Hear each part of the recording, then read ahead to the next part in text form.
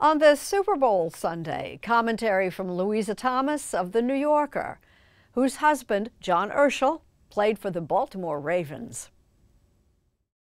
Only a month ago, the NFL seemed to be in crisis. A young man was resuscitated on a football field as millions watched on national television.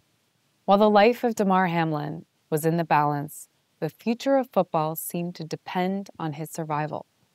But the reckoning, if there ever really was a reckoning, did not last a week.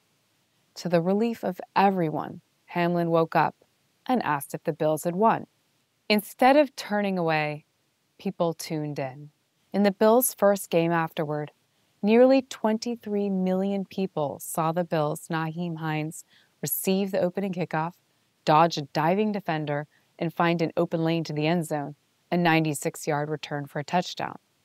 After the game, the Bills' quarterback, Josh Allen, called the moment spiritual. Allen was not alone in feeling moved. Tonight, around 100 million viewers in the United States will watch the Super Bowl. The Bills won't be in it. They were knocked out of the playoffs by the Bengals. Football, after all, is a game, not an inspirational morality play.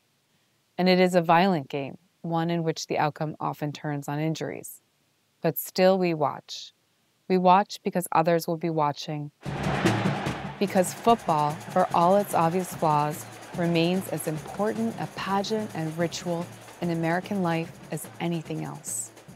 And we watch because football, with its long moments of anticipation and short bouts of frenzied action, its awesome athleticism and spectacular frustrations, creates intense feelings. It's important to remember the sport's risks and high costs and to think of the people who pay them. But people want to share in the surprise, the joy, the awe, and the devastation, to share the sense of something exciting unfolding. The snacks are pretty good too.